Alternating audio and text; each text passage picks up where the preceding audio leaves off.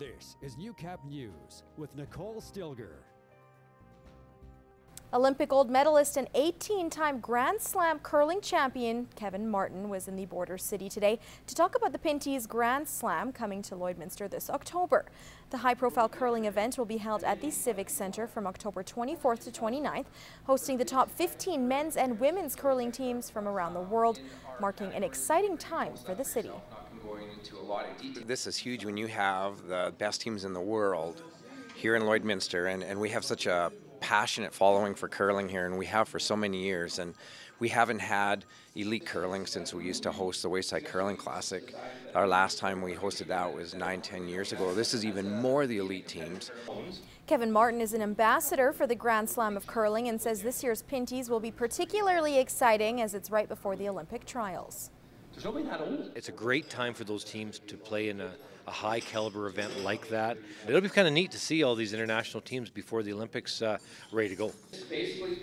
Tickets for Pinty's Grand Slam on sale now and already about 60% sold out.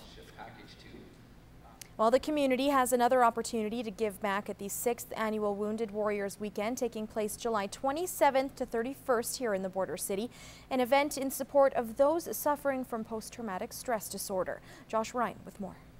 Since 2012, Wounded Warriors Weekend has given people suffering from PTSD a respite from the stress in their lives and the opportunity to meet others living with similar issues. It's just an opportunity for them to get together and talk to each other and find out that they're not alone. And I guess the main thing is they discover that it's okay to be not okay. After two Lloydminster residents spoke about the positive effects of last year's event, the local Legion chose to step up as hosts. The committee have decided that they'd like to host it here in Lloydminster, and we're going to be the host city for it, which is a real honor for our city.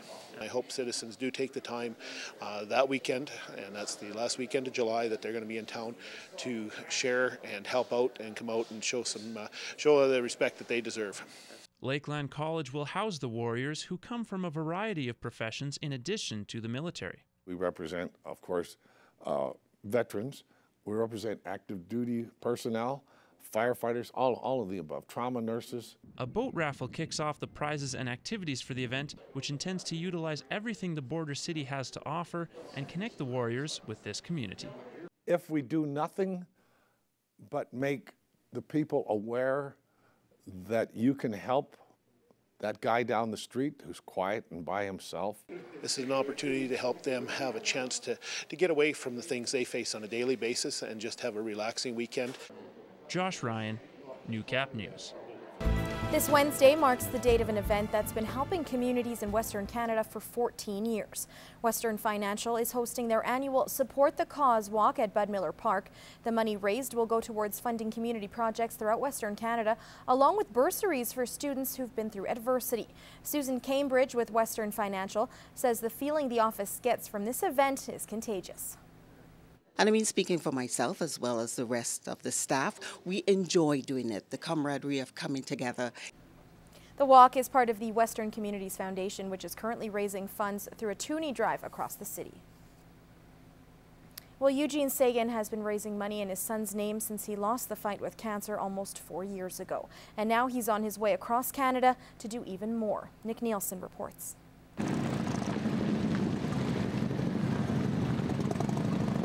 A new facet to the Devon Sagan Memorial has been added this year as his father Eugene is driving across Canada right now to the eastern coast of Prince Edward Island to raise money for local families with sick children.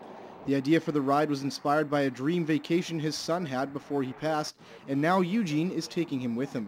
I just got Devon here with me, and we're going to make her to the island and back. To raise money, the Sagans sold tickets with 15-minute time slots of when they think Eugene will return, and the person with the correct time slot wins 50% of the proceeds raised. Eugene is trying to make it back in 5 days, but his wife Michelle has her doubts. His determination, absolutely. I think I have a few questions about his bike just because I've ridden with him enough times. Eugene is making the ride alone, but did allow some of his friends to join him on the first leg of his journey to Saskatoon. One of those riders is Larry Filkowski, who says he couldn't miss this opportunity to join his friend on the start of his journey. He's always been I think kind of one of the hidden pillars of this community, especially since he lost his son to cancer.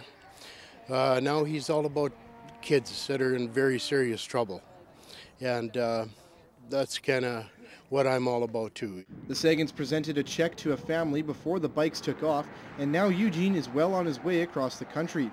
If you'd like to keep up with where he is, he'll be posting on the Devon Sagan Memorial Facebook page along the way. Now it's anyone's guess when Eugene will return to Lloydminster, but when he does, he will be coming into a community with loving and open arms. What is known is that this will be a ride that Eugene will always remember in memory of a man this community will never forget. Nick Nielsen, Newcap News.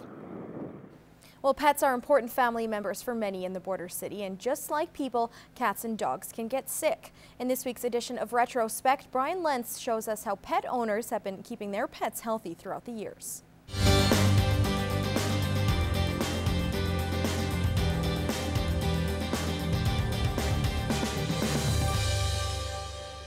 Man's best friend. We depend on our dogs and other pets for companionship and security, but they also depend on us to keep them safe, something local veterinarians say doesn't always happen.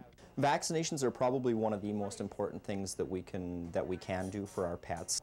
So we have a look at everything from head to tail, start off with their eyes, check and make sure their eyes are working properly, nice and clear. Berg says yearly checkups and shots are important not just for the health of your pet, but yourself as well, as some illnesses can spread to humans. In dogs specifically, we do see a lot of parvovirus, which is a viral disease which attacks their intestines and gastrointestinal system. Things like rabies. Not that we see a lot of rabies in this area, but it's more that it can be spread to people and it is a fatal disease.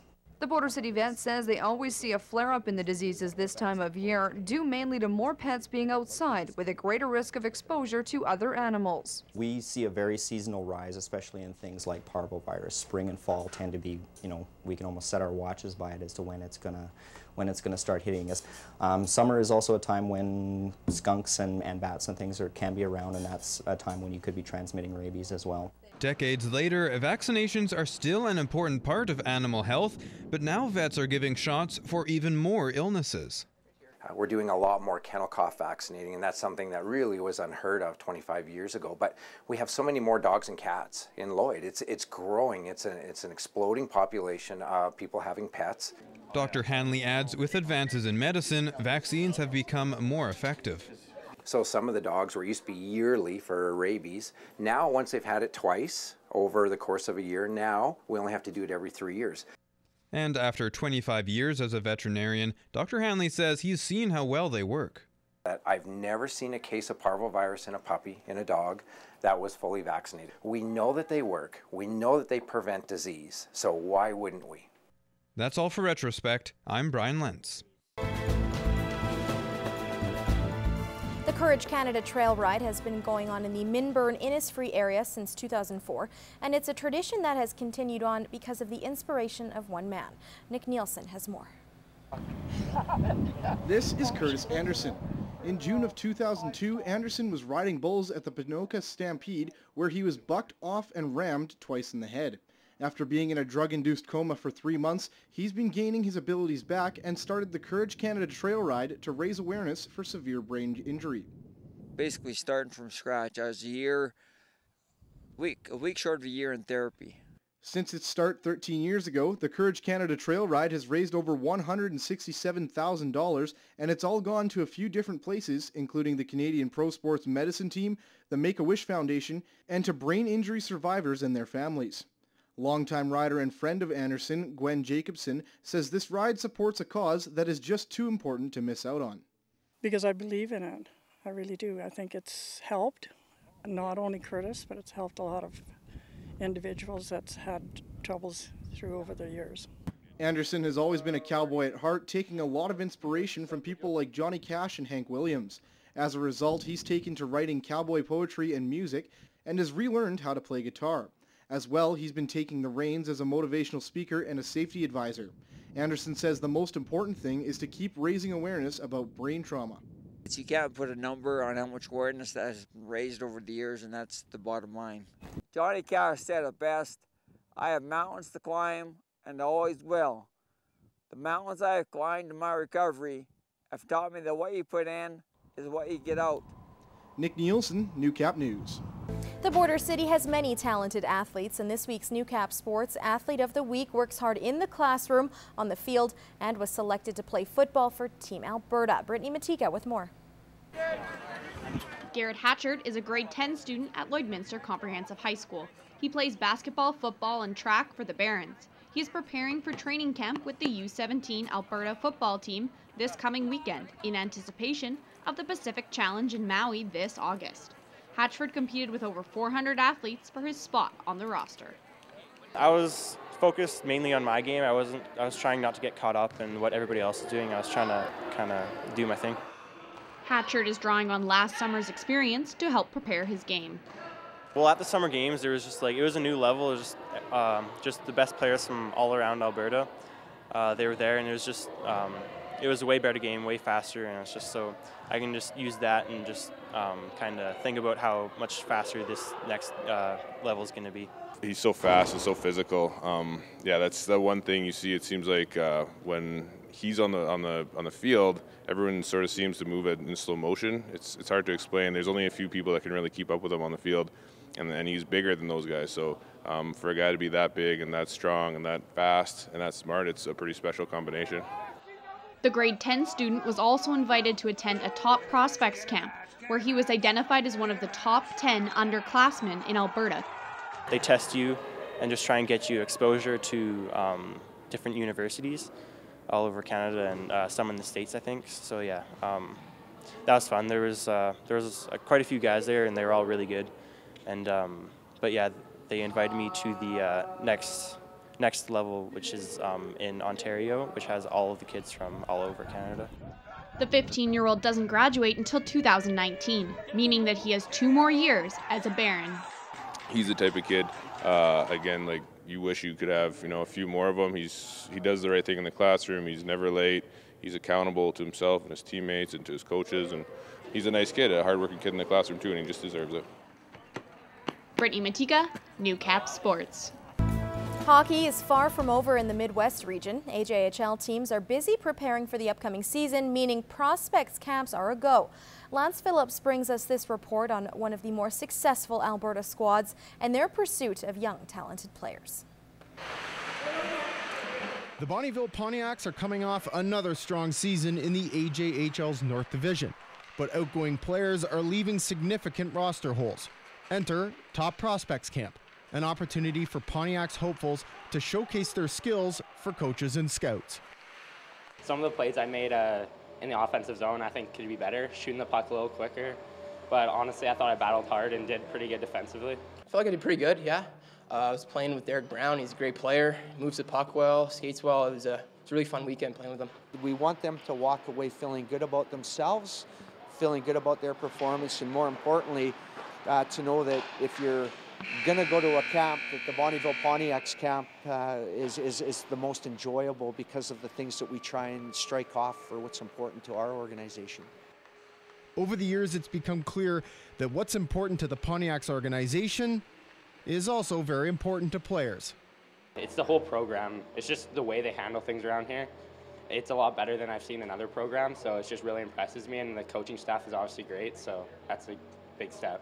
Oh, well, honestly, the Pontiacs is a very well-respected organization, and it'd be an honor to come play here. You can really see by the sweat and the effort and the performance that they did throughout the weekend that this camp meant something to the players, and that's really important.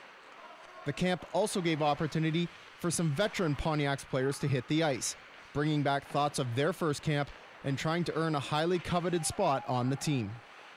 Just like these guys, my first year I was very nervous, trying to get all the nerves out and just trying to make a big impression on the coaches. But yeah, everything he says now is exactly the same when I was here.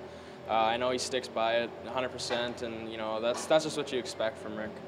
Reason for having our veterans involved is so that the players get a good sense of what our culture looks like. It's a mentorship opportunity for them to see how our players conduct themselves, because our culture is about treating people the right way, but also it increases the pace of the camp, and it allows us as an evaluator to get the right information on a player so that we can have meaningful feedback to them. It wasn't long ago when the Pontiac's numbers barely reached 80 players. A stark difference to what the club dealt with on the weekend. To go from that number to over 200 kids where we're turning kids away is tremendously a proud moment for our organization, because we know the interest is there because we're creating the right impression each and every single year. Now comes the tough task of choosing 18 defensemen, 6 goalies, and 36 forwards, including returning Pontiacs, to compete at the team's main camp in August. On the line is an opportunity to play for a 40-win AJHL team, but more importantly, a chance to be a part of a culture that not only churns out elite hockey players, but also elite individuals. Lance Phillips, Newcap Sports, Bonnyville.